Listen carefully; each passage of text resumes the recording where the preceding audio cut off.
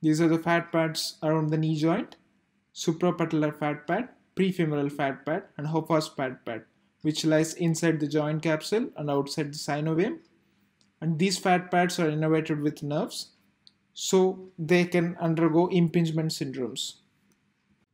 Hello everyone. We shall discuss an interesting case of patellar tendon lateral femoral condyle friction syndrome, otherwise called as Hoffa's fat pad impingement syndrome. A 20-year-old male patient presented with a chief complaint of chronic right knee pain, predominantly on the lateral aspect. And radiograph of knee was taken and it found to be normal, then MRI knee was advised. These are axial proton density fat suppression images where you can see increased signal in the Hoffa's fat pad superiorlaterally suggestive of edema present between the patellar tendon and lateral femoral condyle and lateral retinaculum of patellar tendon and lateral femoral condyle. That is this part of the Hoffa's fat pad. This part of the Hoffa's fat pad present between the patellar tendon, lateral retinaculum and lateral femoral condyle, showing increased signal intensity. There is mild amount of joint effusion. These are sagittal and coronal PDFS images demonstrating increased signal intensity in the superolateral aspect of the Hoffa's fat pad between the patellar tendon and lateral femoral condyle.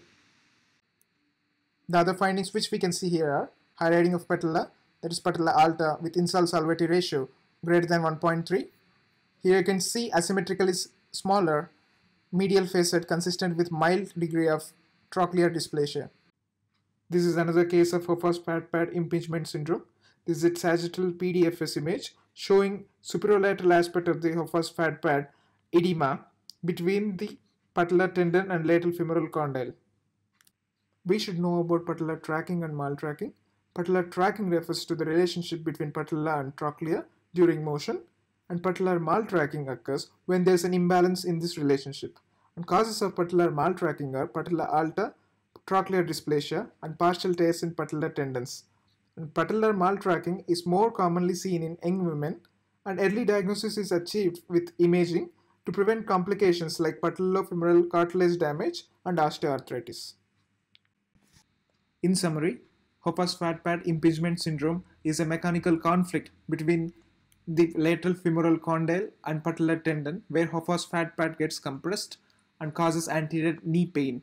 So early diagnosis plays an important role to prevent the complications, and MRI is the modality of choice, especially PDFS images. Thank you. Hope this video was helpful to you.